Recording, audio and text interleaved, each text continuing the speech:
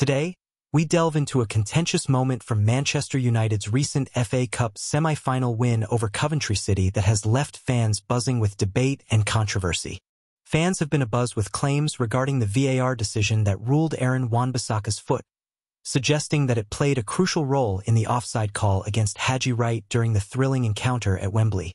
Wright's assist to Victor Torp in the 121st minute seemed to turn the tide, only to be overshadowed by VAR's intervention, ultimately leading to Manchester United's 4-2 victory on penalties after a gripping 3-3 draw. Many supporters felt the decision was harsh, lamenting that it marred what could have been an iconic FA Cup moment. However, officials have stood firm on their ruling, doubling down on the correctness of the call. Despite intense scrutiny, a source close to the PGMOL confirmed that the offside decision aligns with the established guidelines. Upon closer inspection, sleuths observed that the VAR lines may have intersected Wan-Bissaka's foot, sparking controversy.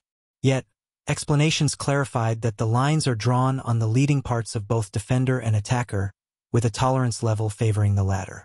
In this instance, the lines did not touch, leaving no room for doubt. The match itself was a roller coaster of emotions, with Manchester United initially cruising to a 3-0 lead, only to be pegged back by Coventry's spirited comeback, culminating in a tense extra-time showdown. Despite Coventry's valiant efforts, including a disallowed goal that could have sealed their fate. Before we continue, don't forget to subscribe to our channel for more updates on all things Manchester United.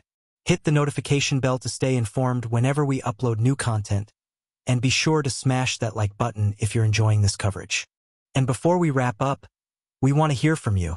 Drop a comment below with your thoughts on the VAR decision and Manchester United's performance in the FA Cup semi-final.